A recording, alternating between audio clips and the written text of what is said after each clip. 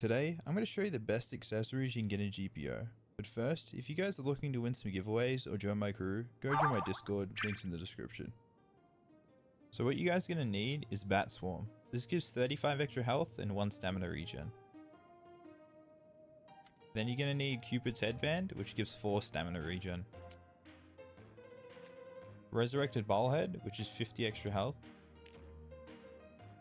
True Bowls Guard, which is 50 extra health and 10% reduced damage. Mario's Necklace, which is 50 extra health and 2 health regen.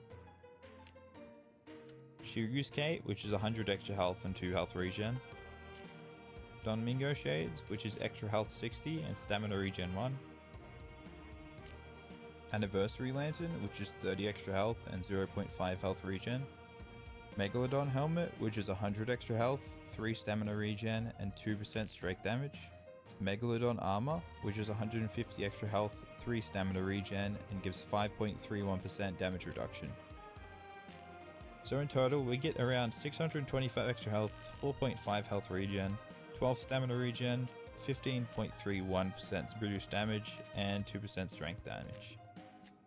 So yeah, that's going to be it. So this is a lot of the new items, and what you can do is just hide all the accessories to make it not so stupid looking, unless you guys like the new armor. In my opinion, it's pretty good, but yeah.